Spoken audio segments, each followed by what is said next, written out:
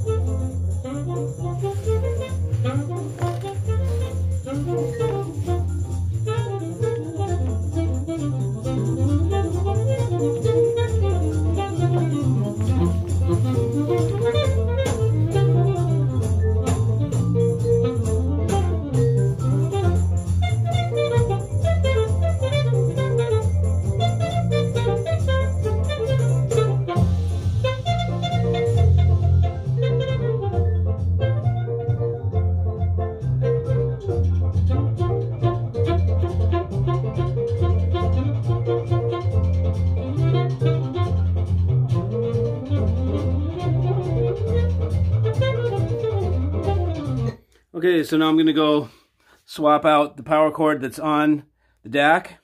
I'm going to put this one in. This one's been cooked. So hold on. Here's with the identical cable, same volume, everything, just cooked cable. Only difference.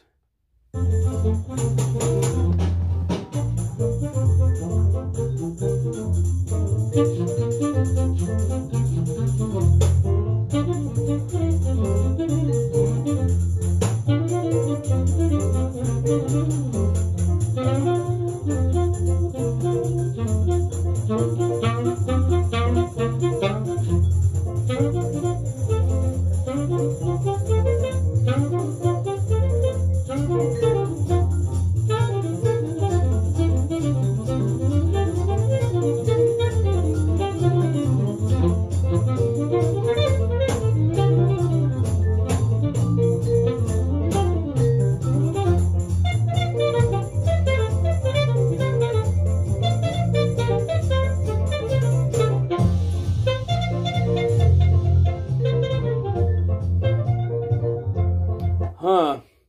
That's kind of cool. I can't wait to go back and listen to those two and compare them.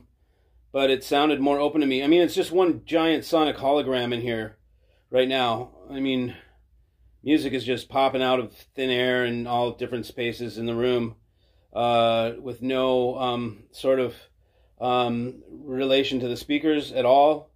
It's just out in the room, and it's really, really, really. You can hear some of you guys will know what I mean when I say you can hear behind the music. You can hear around it. You know, not only can you just hear it facing you, but it's orb shaped, and you can hear around it. Some people will know exactly what I mean. I love it when it gets there. So yeah, it sounds really good. In fact, what I think it's telling me is that I've got one hell of a contender. This new power cord that I made. Can't remember if I showed you guys comparatively to the older ones. Okay, so the older ones I think I showed you was like right like this. Kind of see like they were weaved. You know, this is another version of that. Like this one that was, you know, it's like this thick. You can see like that. Well, the new one, look at this puppy. Look at that thing. Oh, that is killer. That is killer.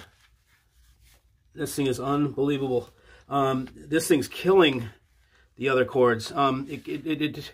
You saw what it did with the $12,000 stage 3. And so I'm cooking the stage 3 right now. I've given it 3 days. By tonight, it'll have 3 days of cooking on it. So I can pull it out, wrestle that thing back into my rig, because it's a pain in the ass to put that thing in the rig. Boy, I'll tell you, it's 17 pounds. It's a pain. I hate putting it in the rig. It really pisses me off. The only way that thing is worth it is if it just crushes my cords. Then it's worth all that pain in the ass moving it around, because I'm telling you, I don't like that. And again, it's quiet cable, but I'd rather have open.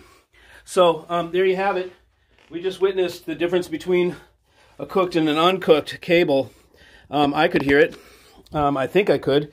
That's why I love going back on these recordings to check and play them back. And if you don't remember, I don't know if some of you guys are just coming, go into the time code section, into the description of the YouTube video, and then go to I'll have time code and numbers in there, and you just hover over the numbers and click on them, and you'll avoid all this talking, and you'll just go right to the sound clips. Here is what I use to cook. Hang on. Here is what I use to cook. It's an Audio Dharma cable cooker 3.5. And these little puppies are pretty effective, man. I've never done an A/B like that. I just knew that they did something, so I bought one to do it to all my cables before I ship it out. And you can see here's the stage 3.